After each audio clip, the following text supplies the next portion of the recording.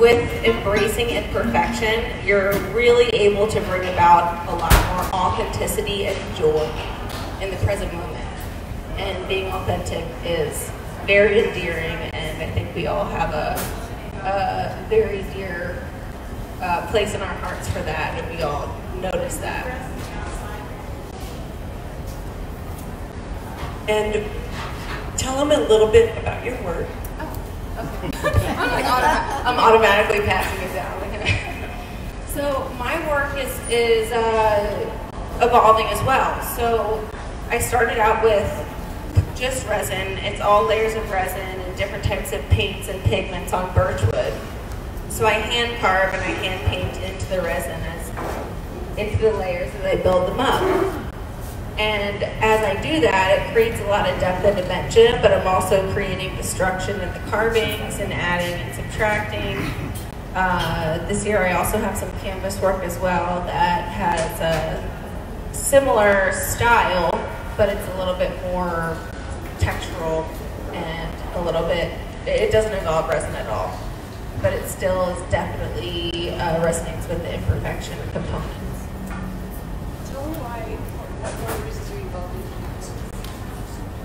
Oh, so canvas was really interesting. It took me about a year to develop a process that was able to mimic the resin work without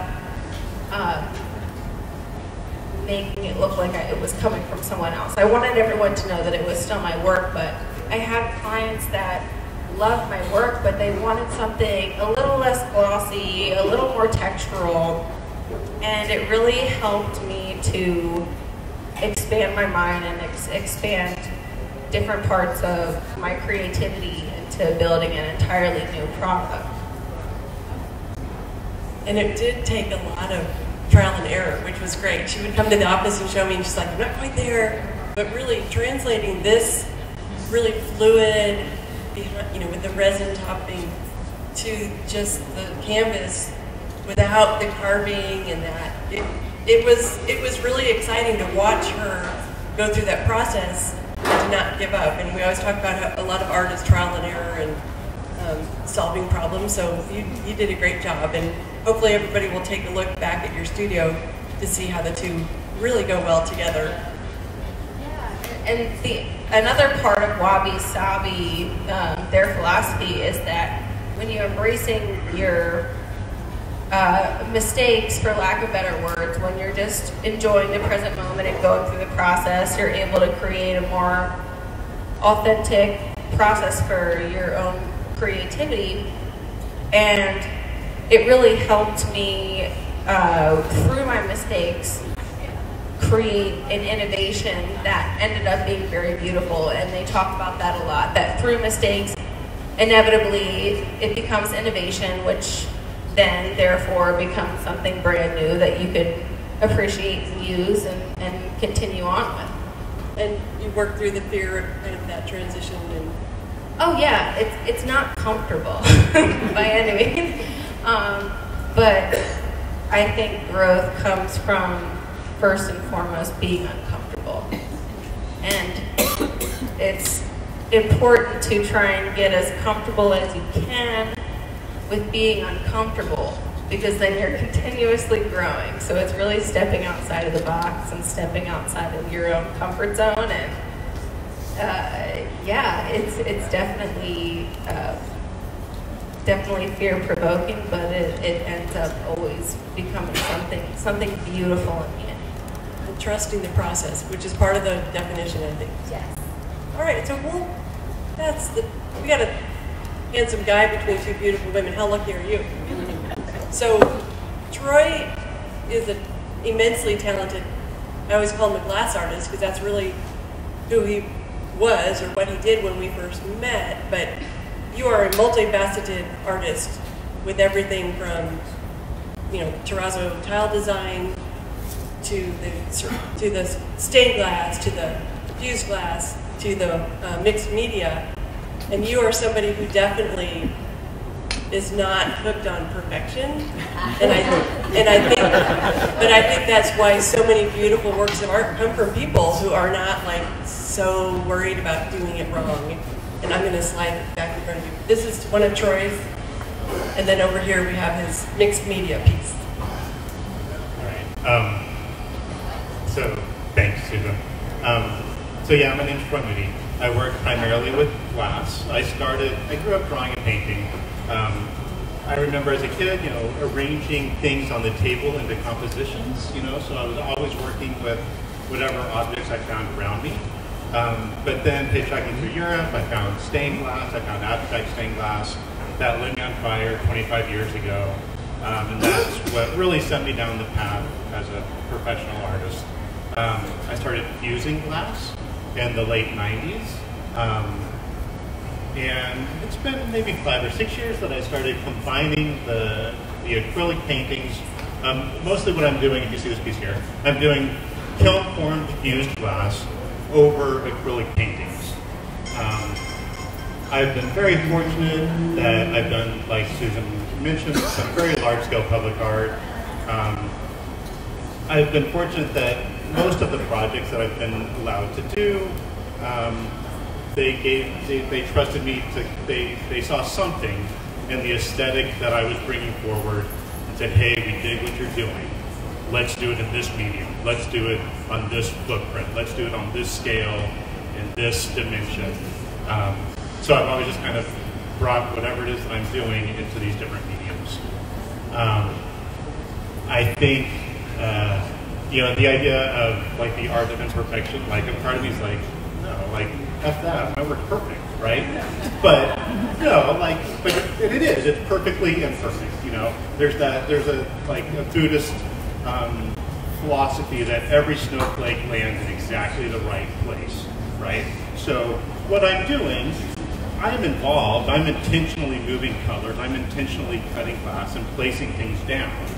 But there's also part of it that if I can get my head right, and if I can get my ego out of the way, it just kind of happens. And I think that's a part of like the wabi-sabi that we were talking about, that it is mistakes. It's somewhat unintentional. It's spontaneous. It's intuitive.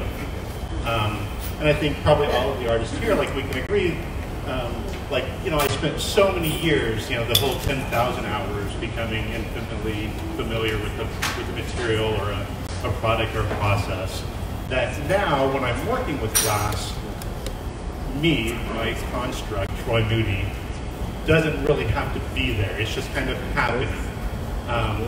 And I'm getting out of the way. So because I spent so long, cutting glass, I worked for years in studios making stained glass commissioned windows, designed and built and registered thousands of windows, ecclesiastic work. That it's like, okay, I spent the time, I sharpened my teeth, I know how to cut the glass, I know what the material is going to do, and now I can get out of the way and I can just improvise and let stuff happen. And that's a really great place to be. It's really fun. I'm really fortunate that I've spent the time to get to where I can do that. So I want to have you talk a little bit about how did it feel for you to go from glass being your medium, picking up a paintbrush, to a blank canvas? Because to me, it's using different skill set in different, not different parts of your brain, but it's definitely, instead of collaging, assembling glass, and now you're starting with a blank canvas painting. Yeah, no, for sure. I guess if I'm brutally honest, when I first started doing it in this setting, it was extremely intimidating. Because as you know, this tent is filled with really exceptional painters that have spent years and years or decades becoming intimately familiar with their craft and how to manipulate the paint. So, I was shy about it and insecure and, oh my gosh, what am I doing? But like I said, when I can get my head right, when I can get the ego out of the way, when I'm there alone working, it's very intuitive. It feels natural and fun. It is uncomfortable, but I guess I like being uncomfortable. I enjoy that odd sensation. I can say that, like the piece here, it's kiln-formed glass and it's acrylic painting. The glass work took me a fraction of the time that it took me to do the painting. The glass work, when I get there, it just kind of happens. I should put on my salesman hat and say, oh no, it takes me weeks to create this, but at this point, it really just kind of happens. Whereas the painting, I think I'm done, and then it's hours later, and I'm like, oh, maybe more blue here, and let this drip happen here. And so yeah, it's definitely, it's flexing different muscles, it's going into unknown territory, and I enjoy that. And you do it well, and you pull it all together.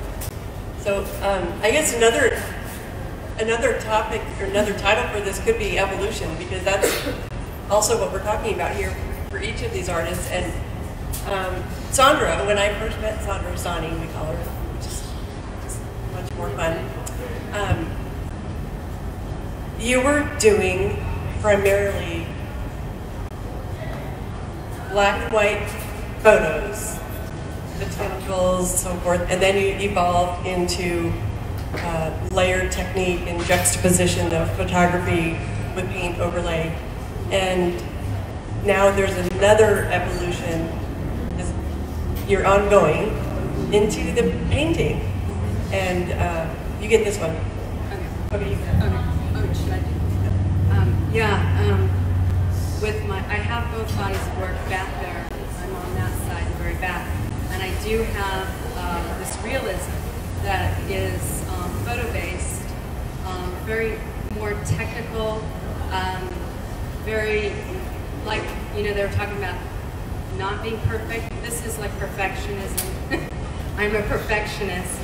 So there are mistakes and there's happy mistakes, but overall it's a very, with photography, the way you're taught and everything, it's very, I don't know how else to put it, anal. It's like you have to be really precise and everything. So I went through some life changes a few years ago, and I decided I need to just be free and not be so controlled with my work. And so I took on abstract painting, which was, I was actually encouraged by people like Richard Hall, because he was like, you've been an artist for years, so you're painting, design, all that, and just come. And man, was it hard. I mean, it was like so difficult to turn off realism and go to abstract. It's like a brain thing. I could not get my brain to go switch over.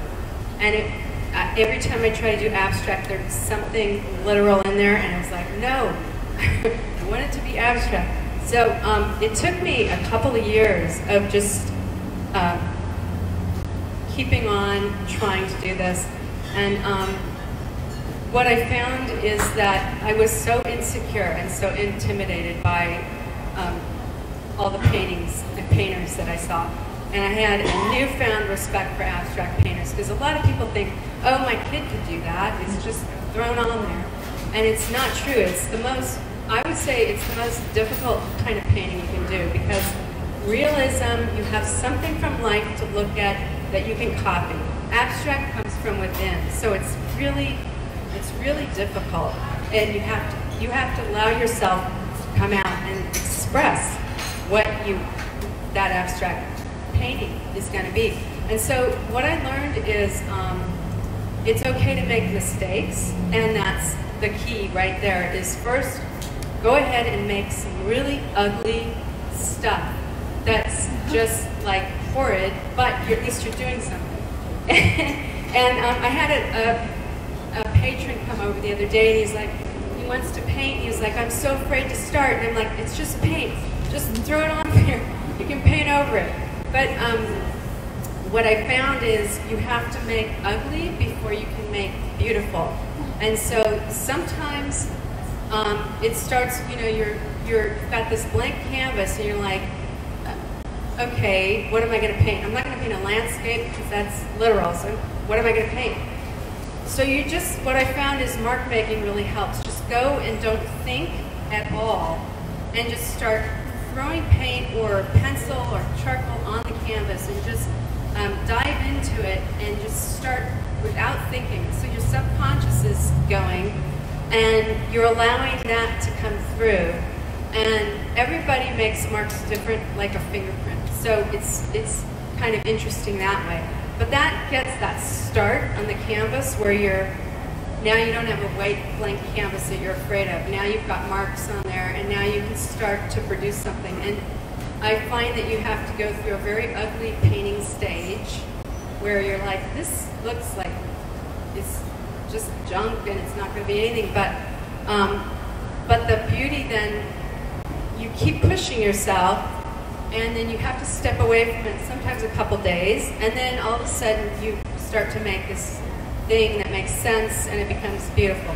So that painting on the left, the tall one, that was 3 different paintings. This is the 3rd that it's been.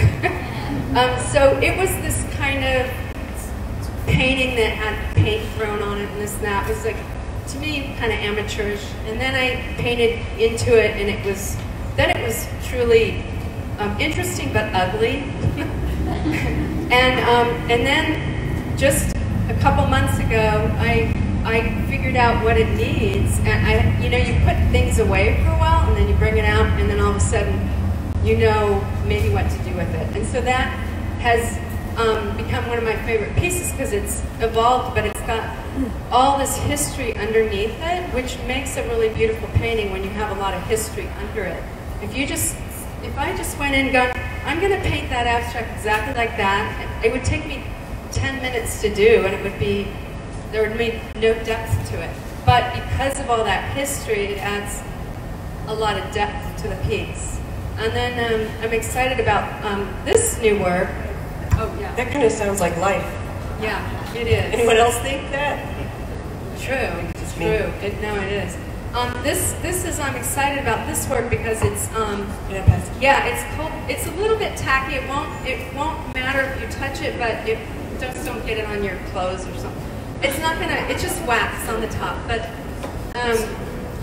that is exciting because it's a totally different way of working with oil and cold wax medium. And instead of brushes, I'm using tools, and it's just really fun, and you can carve into it, and you can mono print on it. There's so many.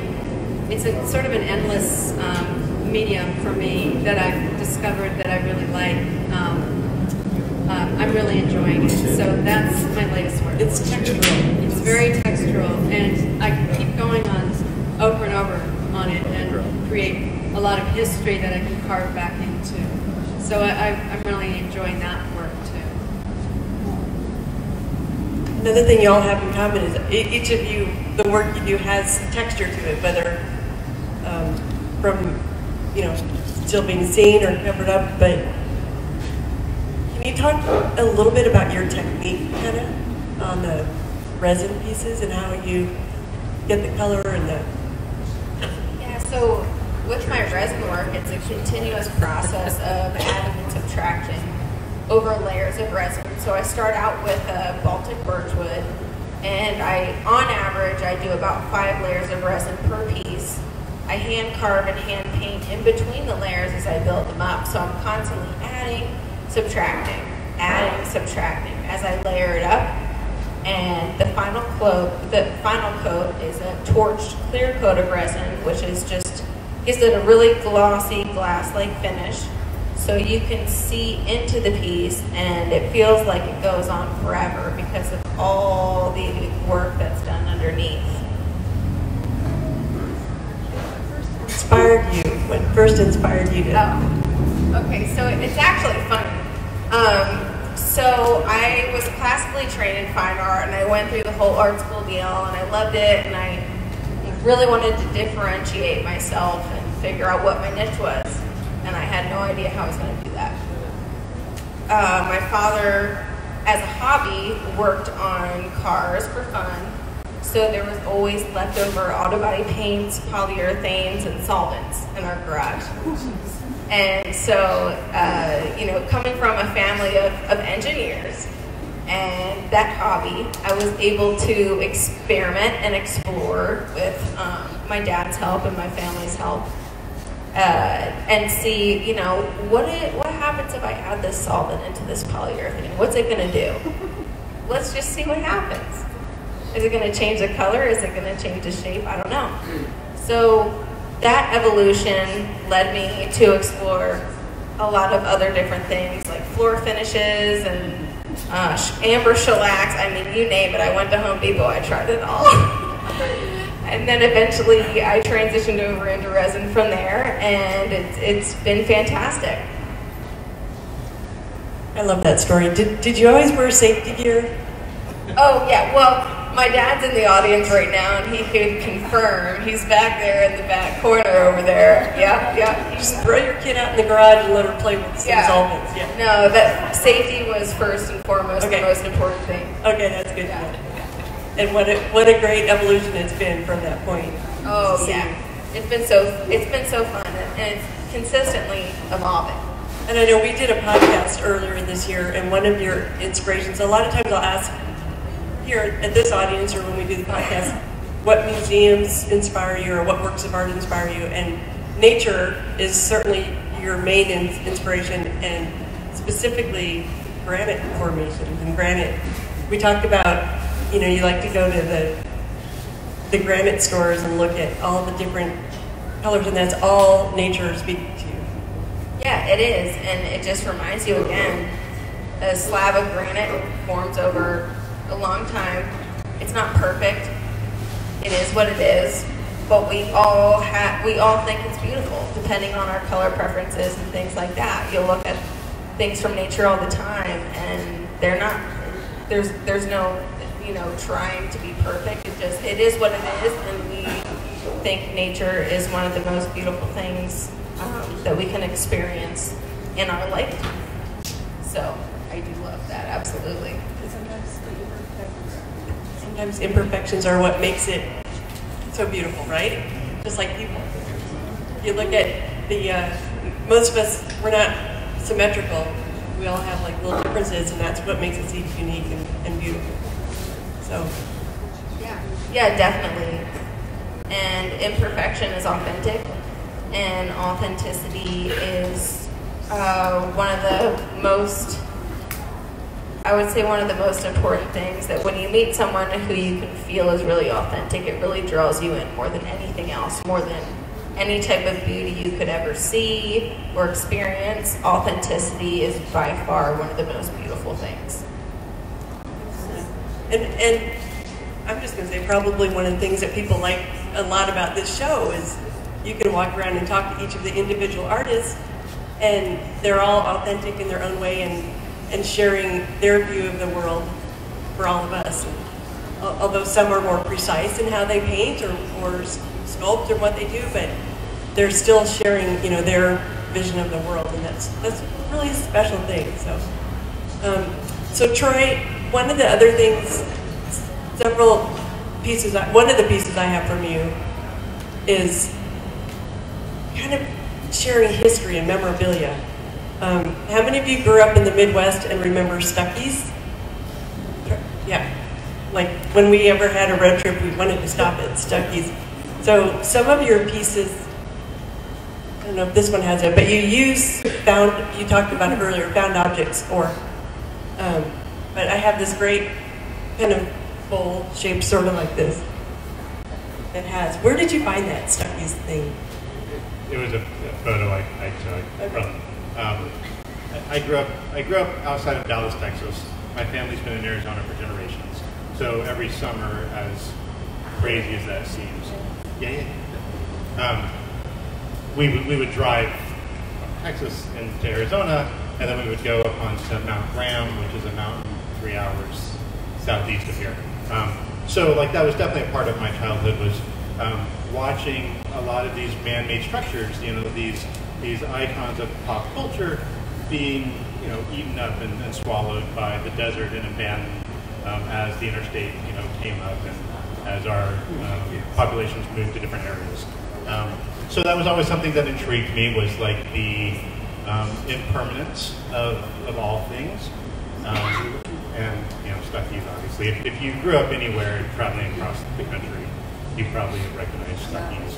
And it was really strange. Like, it's one of these places you go into, and like as a kid, I remember going into the Stuckey's at some random stop in the middle of New Mexico, and they're selling alligator pause, you know, and it's like, what's the relevance? It's basically a truck stop, but it was cool. Yeah, but it's great. Like, we love We it. had candy.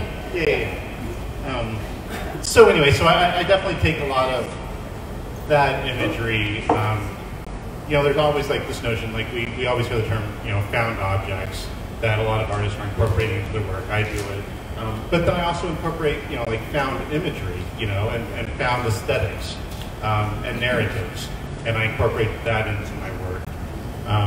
I think that it sounds like we've all kind of talked already a little bit about how really what we're doing is somewhat autobiographical. You know, like I hate to sound totally self-indulgent, but what I'm doing is what I'm doing. You know, it's definitely my reinterpretation of the world I'm experiencing. And the found imagery and narratives that I come across that somehow come lodged in my brain, then I use that as image transfers and they get incorporated into my work. So I want to talk about something a lot of our artists here work with patrons doing commission work. And what that basically means is if you have something that you want created specifically for you, you can work with almost any artist here in the show. We'll do a personalized commission. And we think of it sometimes more like Judy Dickinson is here. She's a fantastic portrait artist. And you can give her images and you will be astounded at the realism of that. Doing commission work as an abstract artist has to be a little bit more complicated, but I know you each will do that. And I think the most important element of any commission work, and certainly abstract, is the trust between the artist and the collector, because you can't determine if it looks like the Fresca can at the end of it, because it's not going to look exactly like that. You're going to trust the artist to use their view of the world to create something that speaks to you. But I know each of you have done that. And Troy, we had some landscape work done this a couple months ago, and the guy I worked with, did I tell you this already? He knows you. I can't remember his name now. But anyway, you've done projects with him. And he walked into my house and he was like, looking around at all the art, and we have some Troy Moody. And he's like, I think I know that. Oh, no, here's what happened. Jake collects cars, and he saw a couple of cars. And I said, oh, my husband likes cars. And he said, oh, I love cars. I used to have this, blah, blah, blah. And then he said something about, he had VWs. And I said, oh, I know a guy that used to work with restoring VWs, but now he's a full-time artist. And he said, I think I met that guy. I've been to that tent show out there. And I talked to him, and I'm like, that's what we do. So anyway, long story, he told me that you and he had worked on several landscape projects. So I would like to hear from each of you how that commission experience works in the world of imperfection and abstractism. Whoever wants to take that. All right, go ahead. So for me, with my style and having developed it from a very specific source, you can definitely tell it's my work. So people kind of know what they're coming into when they want a custom piece. But the thing that I like to do with commission work is once we get the size and we get a couple different color palettes that the client is interested in, I tend to make a few 12 by 12 samples for the client to show the combination of colors, how they're going to work together, how they may react together, and then present them first before we even start the final piece so that the client can kind of see which direction they want to go with it. And it's really nice to have that little extra step with contemporary artwork, especially because the client feels more involved and they don't feel so much like they're in the dark and they have no idea what they're about to get or what the design is going to look like. So that's my personal preferred way of doing it thus far. And you did a magnificent piece for the person's dining room recently. Oh yeah, that was great. So I had a client up in Rio Verde, and she wanted this really large 6 foot by 6 foot piece to go in her dining area. And she had these beautiful chairs with turquoise and browns, and I mean, everything that you could think of revolving around like a southwestern, all the different Southwest blues. And she loved it, and they cascaded a bit, and she said, I want something that's going to enhance my chairs that I have, because they're custom and I love them. And for me, that's music to my ears, because part of the thing I love to do is I love to create artwork that's not only beautiful on the wall, but I love to create pieces that enhance everything from your furniture to your decor, all the above. I want the whole room to become more alive when the final piece is installed. So we did that work of art, and I mirrored a little bit of the blues cascading. We added a little bit of metallic, and she was really happy. And when my clients are happy, that's the most important thing to me. Absolutely, 100%. So that was a great project. All right, so commission work. So obviously, like I said, I started 25 years ago doing traditional stained glass. Obviously, stained glass, by the nature of the medium, generally is commissioned. It's very site-specific. It's, architectural setting. So early on in my career, most of my work was commissioned. So I got really comfortable speaking with clients, collectors, design committees, architects, public art boards, all of that. So I got really comfortable working in that regard to figure out what they wanted from the project, and then try to make something that's hopefully going to fill all their needs and satisfy all their needs and the public at large that's going to be viewing it. I'm really fortunate that the last 10 years or so, most of my commissioned work is work that's generated from collectors, mostly here at the Celebration, that come in and they see my work. And they see something that I made spontaneously from the heart, alone in the studio, just for myself. And something resonates, and they say, wow, like that speaks to us, we dig that, we want that same feeling. Can you do it in this size, or in this transom window, or in this space to match the chairs, or whatever. And hopefully we develop a rapport, and we have this trust where they know that I'm capable of the style that I'm doing. They've given me at least something to go on, some color palette, something to hold on to, and then I'm off and running. So yeah, I definitely thoroughly enjoy doing commission work, even more so now that it usually is coming from a place where they're being inspired by work that I've already done from an autonomous place. It's something that I've done, of my own, and then they dig that, and then they want to go from there. It's still an abstract. Yeah. It's still abstract, and I think a little bit of record, but I think it's important. I'm sure we would all agree. Like, we're talking about abstract work, and obviously we're working predominantly abstract. But that doesn't mean that we're getting away from like rules of composition and foreground and midground and color palettes. Like, all of the stuff that makes a realistic or representational work successful, that same stuff goes into abstract work. And whether we're working with a client or a collector to make a commission piece, or we're just working from our own spirit, in the studio, we're still processing all of that stuff. We're still crafting a work of art using those same rules. I think that sort of describes your going from ugly art to awesome art. I find that commission work is, a lot of artists I talk to, a lot of them won't even do it because I think it is more difficult because someone starts to dictate what they want, so they're sort of like art directing you. And last year at the end of the show, I had a couple of pieces that were like abstract grasses, kind of, the feeling of grass, not grasses, but, just abstract.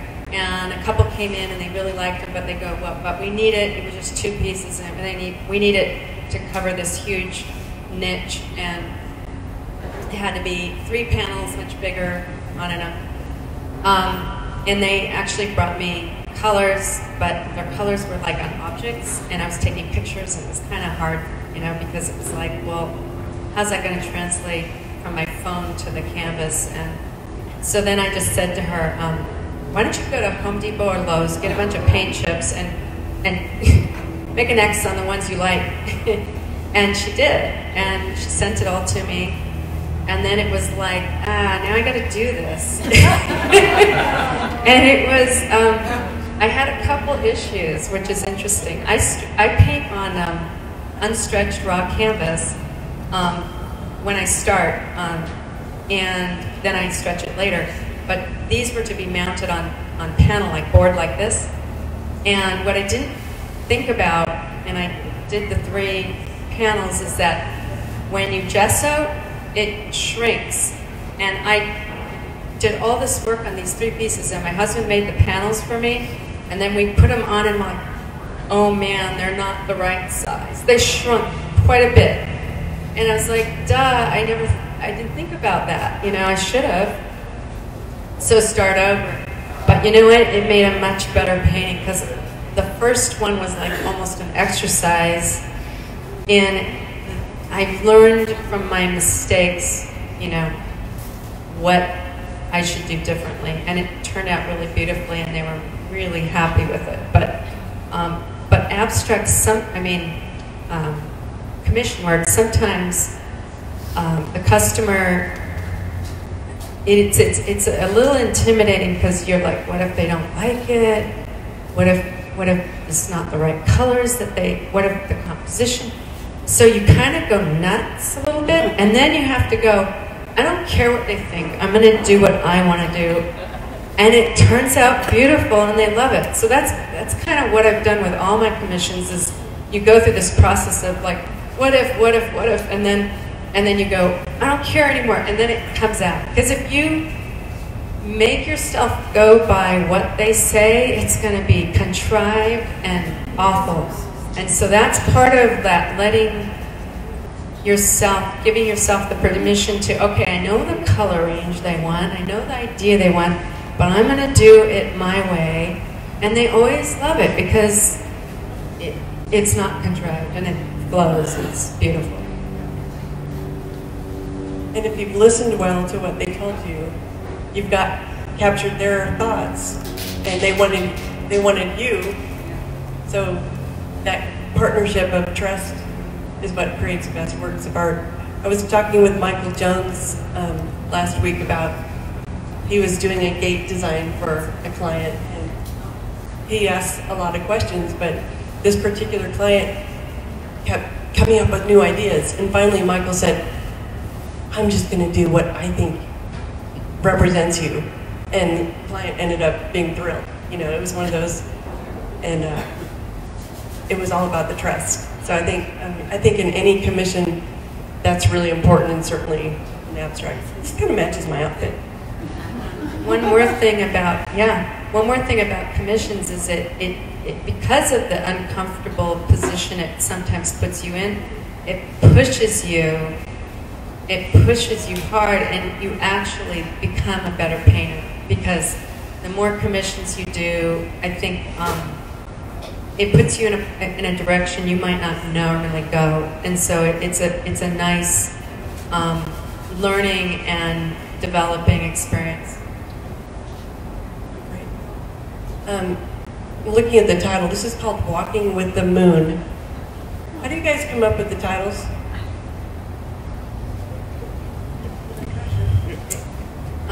Titles are hard sometimes, but sometimes when I'm in my studio and listening to music, I'll hear a lyric and I'll write it down, and I'll just write down and it's not like the whole lyric, you know, it's just a piece of it. Sometimes I do that and I make a list of things I like, and then other times I don't know, this doctor told me I should walk in moonlight. He says, you shouldn't be in the sun, you should walk at night in the moon. And I'm like, okay, well, he actually wasn't a doctor, he was an Indian guy. And I was like, a healer, I don't know what he was. He diagnosed me while I was eating dinner at his restaurant, And he kind of was a lot of it right on, which was really weird. I'm like, but he says, you know, you should, I live in Santa Fe, New Mexico, and he says, this is the wrong climate for you. It's not your area. You shouldn't be living here and stuff. And I was like, okay. And he goes, and you should walk at night in the moon. And I was thinking, And he goes, moonlight's very good for you. So that's kind of why I named it that, because I remembered that, and I was trying to think of a title, and I just, you know, came up with that anyway. That's a good one. Anyone else want to answer that? I think it kind of differs all the time. I mean, sometimes I'll come up with a title if I'm creating a piece and I think, oh, that looks like a slab of quartz. I might name it something off that, or sometimes it could be an emotional place that you're coming from that you think other people might be able to relate to, that then might be able to see in your work. And then sometimes just random things come into your head and you just think, yep, that's going to be born to be this name. So it all depends too, and sometimes it also does not come immediately. A lot of times that can be really difficult, is naming your pieces and figuring out what you think is going to be a fitting name and all that. So it changes all the time. Yeah, I think similar experience. Definitely a lot of time, I'm alone in the studio working, and I usually have the radio on, and some string of words resonates with me, and I scribble them down. My workbench in the studio is, well, it's chaos at this point, but there's all kinds of random notes scribbled down.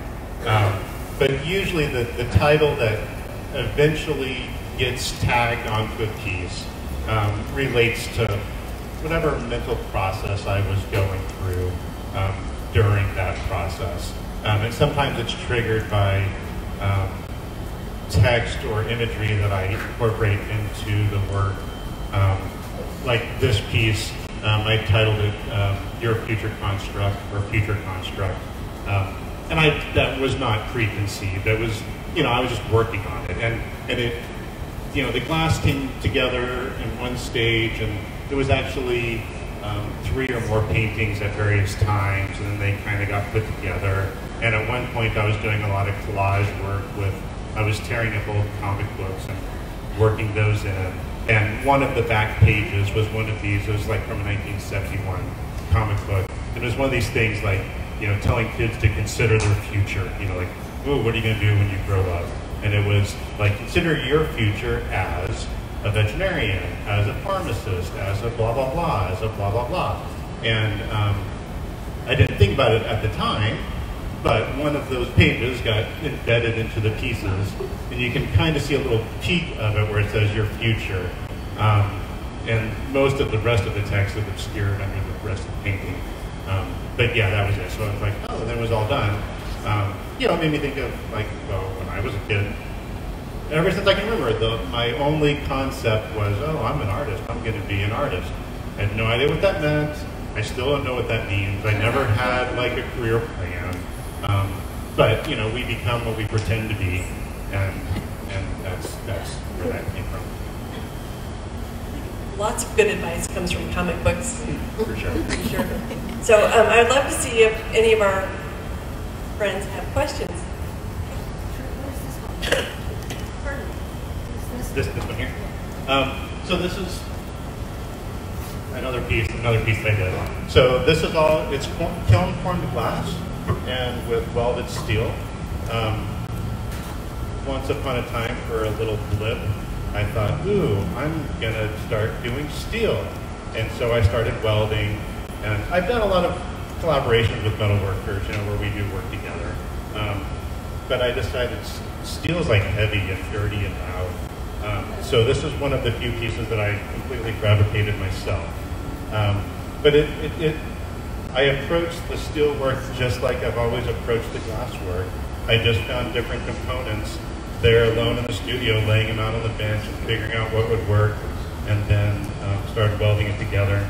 A lot of it is found shapes, intentional imperfection, And then the glass panel itself is kiln formed. It was in the kiln numerous times. A lot of times my fused glass, I make components where I'm arranging glass in a kiln and I fire that. And then I arrange other stuff in a kiln and I fire that.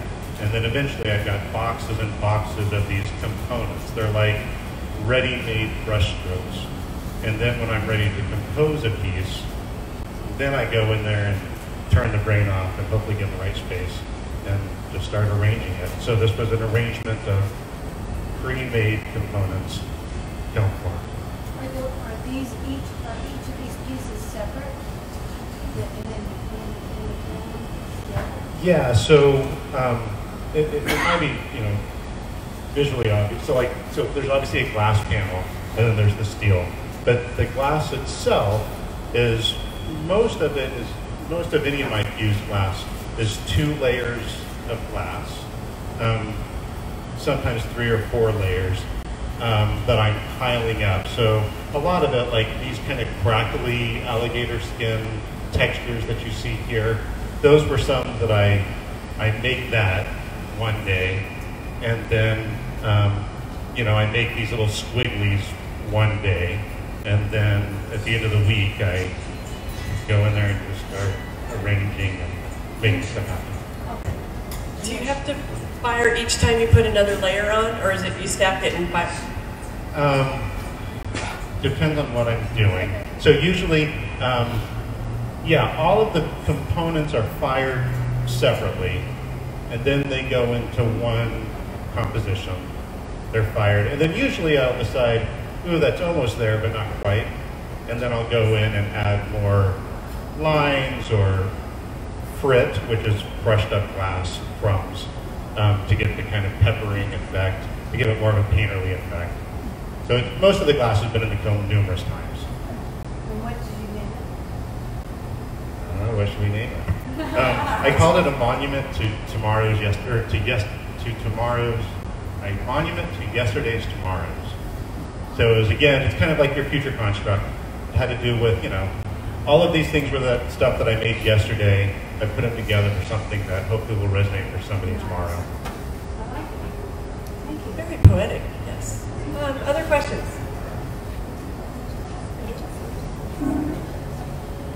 I have a question about the Oh, okay. I have a comment on it, but that I agree. The artists are so approachable and so interesting and so willing to talk to you. It's really very nice. Oh, thank you. Yeah, they're a nice group here. They are. Thank you. That's for you guys. Yes. I think I'll respond, and I'll say that, at least for myself, a lot of times when I'm not here, I'm also involved at the Mesa Art Center, which is a super cool facility, blah, blah, blah. But when I'm not there and I'm not here, I'm alone talking to the dog, So it's nice to have people to chat with, Real people. Yes. Actual people that talk back. Another question. Hannah, I wanted to ask you, this one was Oh, okay. So this one was called, I named it Undulate. undulate? Yeah, Undulate, because it reminded me of the undulation of the ocean, but then it's also got almost a sunset style feel. So I thought the movement was really what helped me to kind of contrive the name that I thought would be good for that. Thank you so much. In response to your comment, I want to say, an artist I know, because I used to do on the road shows, like travel from California to Massachusetts and do shows all the way, and be gone, do this show too, so I'd be gone 5 months of the year, selling art, and then creating art the rest of the time. So when you're creating art, it's like one artist put it, and I thought it was so perfect. It's like you're a monk at home when you're creating art, because you're just there alone.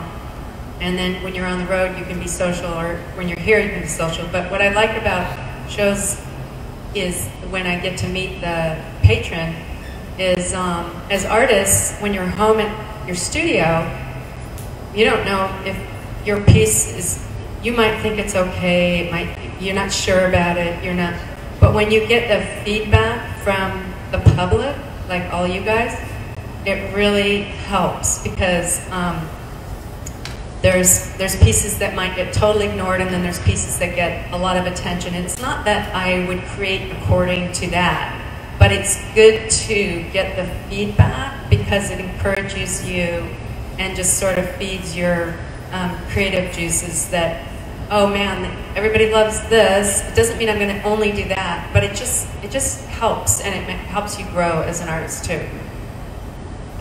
It's a great incubator here, for sure. Any other questions from anybody? Yes, please.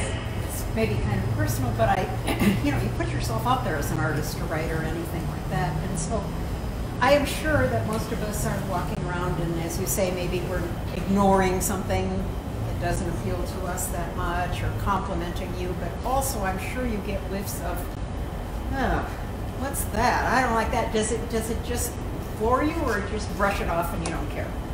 I brush it off because in the early days I was terrified to show my work, and when I first started I wouldn't even show it to anyone, and then as you start to show it and you're in shows, you gain confidence in yourself and your work. And so being an artist is you're putting it out there. And some people do say, oh, what drugs are you on? Or what, and I never did any drugs. But I mean, people say things, and I just take it as like, that's them. Now if every single person that walked in said, oh, what's this crap? Then I would be like, okay, I better leave. But for the one person that says something negative about it, and it's funny because they'll talk about it right in front of you like you're not there. And it's like I find it amusing. But for every, person that says something, there's 90 people that like it. So then you go, okay, if everybody hated it or said something negative, then you would know. But to me, good art should either get a bad reaction or a good reaction. So, I mean, you go to the museum, not everybody likes everything at the museum either, and that's like world-class art. So you just develop a skin of probably if another artist told you it was crappy, you'd probably be more hurt or something. But it depending if you like their art, maybe. But I think you just let it roll off you,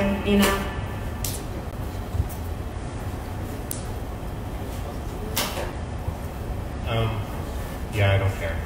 I mean, I do. I mean, I'm human, of course. Like, yeah, it hurts if somebody says something that you poured your heart into, like, oh, that's ugly, or what is this idiot thinking? But really, I don't care, because, I mean, I know that there's something that all of y'all are into that I couldn't care at all about, And so you don't all have to love. The greater world doesn't all have to love what I'm into. And you just look at pop culture, like look at the stuff that sells sometimes out there, and The banana, take the deck. right? There you go. So, but yeah, I mean, like Sonny was saying, I mean, you definitely develop a thicker skin.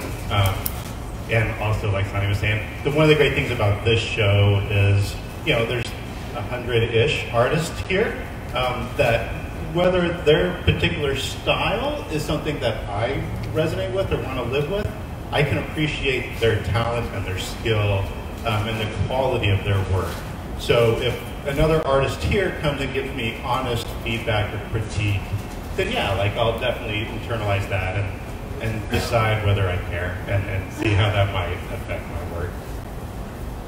I think that's a really good question, and it impacts also when we jury the show, because we love art, but I may or may not want to have a piece of art from every artist in the show, but we learn to recognize what is quality and art that's made with resonance instead of just somebody who's painting whatever they think will sell.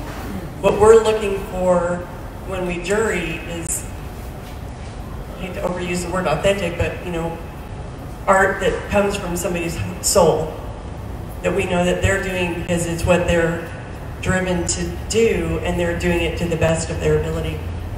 Yet we know that everybody who comes isn't going to like every single piece of art in the show. But also it was a topic on a podcast with our 30-year artists, Marty LeMessurier, Graydon Folger, and Kirk Randall.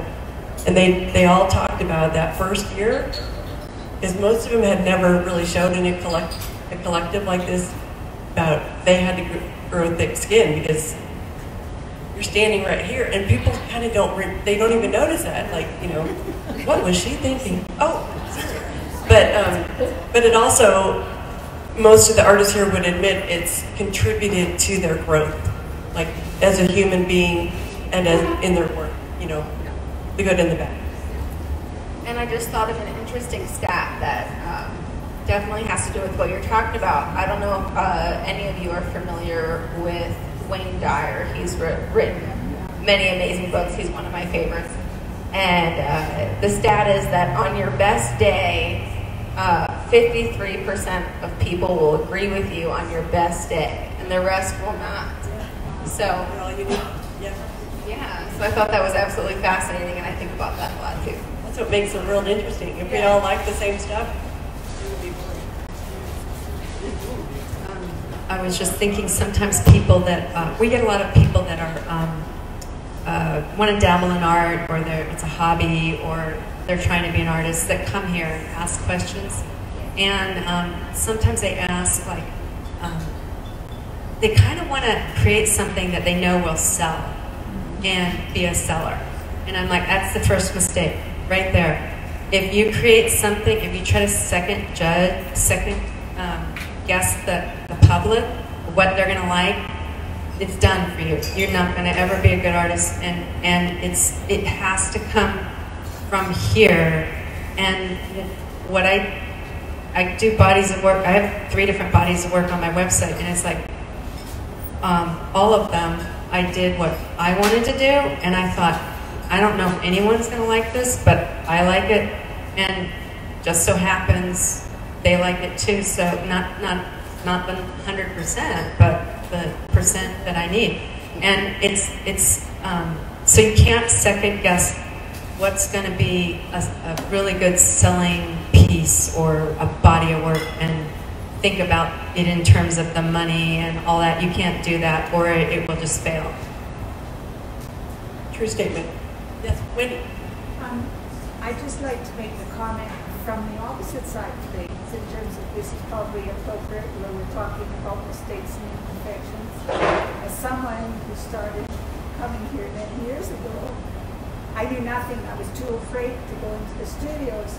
So it was probably an imperfection on my part, because I was trying to be perfect and trying to think of something intelligent to say to somebody so I could look at their art. And so from our perspective, I know it's difficult for some of the artists to come and talk here, but in doing so, it makes it a lot easier to try and go into a studio and at least start off with something that you could say to somebody to learn more about their art. And so, you know, you go from thinking, I've got to have something perfect that I can say that shows I know something, when I started with not knowing much of anything, but over the years being able to visit the artists in the studios has eased that off. And talking today about perfection and imperfection, yeah, it's both sides of the street. I should have had a mic on that. I don't know how many of you heard that, but I'm going to recap. She said from the patron viewpoint, a lot of patrons come in here and think they have to be asking the perfect question or be knowledgeable before they ask questions.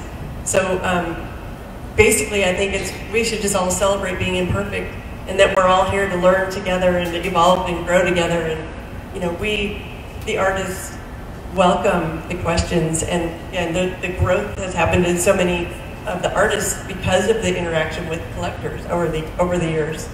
So we welcome the questions, and we're all perfectly imperfect.